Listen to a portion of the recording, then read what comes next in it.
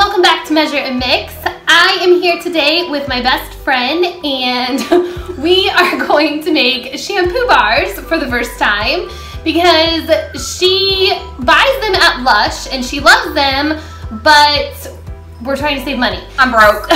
She just moved out with her boyfriend and yeah, and I have always wanted to try making these, so we thought we would give it a go. So we found a recipe on Pinterest and we're gonna show you how we do it. So let's see how it turns out.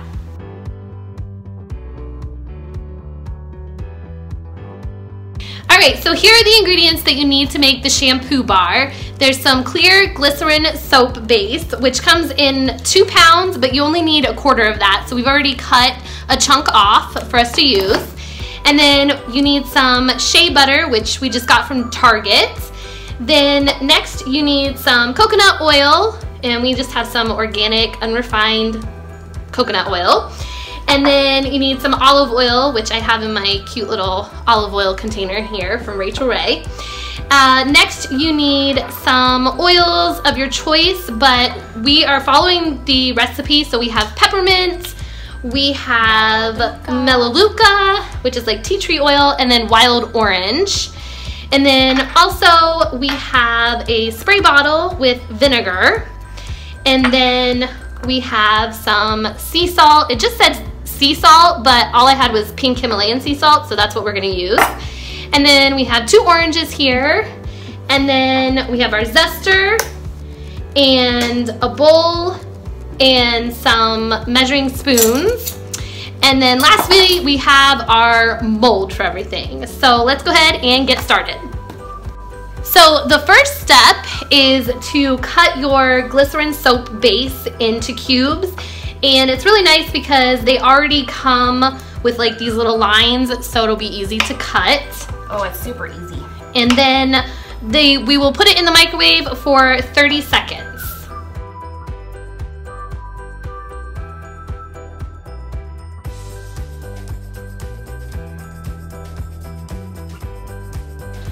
Alright, so this is what it looks like when you get it out of the microwave after 30 seconds. And now we're going to add the shea butter and the coconut oil and put it back in the microwave for another 30 seconds to melt everything together.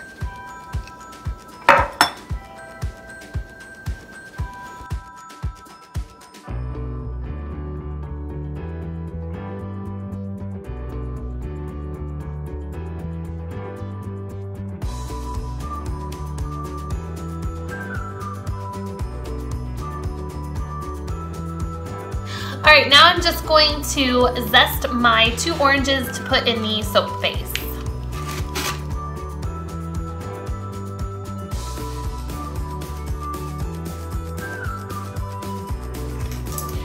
All right, so now that all of the oils are melted together, which we had to actually melt the oil for about a minute, just to make sure everything was all melted together, we are going to add the sea salt, which that is a tablespoon full.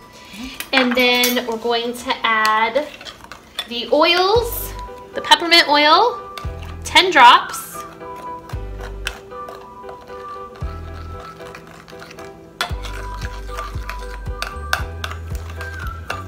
I have to keep stirring it because the salt kind of clumps together. And then the orange oil.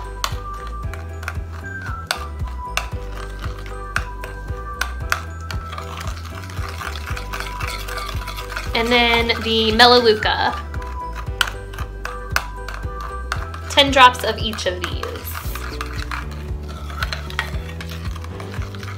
And then lastly, we're going to add the orange zest to it all.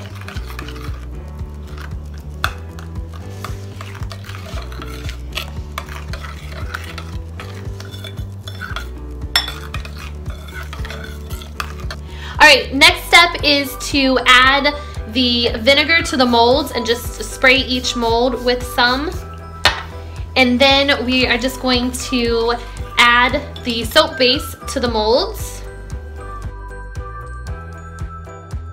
All right, and the last step is just to spray the base with some of the vinegar so that way it doesn't bubble.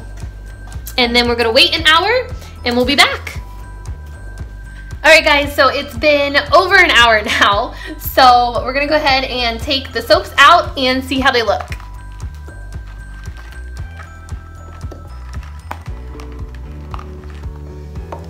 Ooh. All right, they look really good. You can't see the bubbles at the top or whatever, just on the bottom. So I think these turned out really good. I like them. Cute. Nice.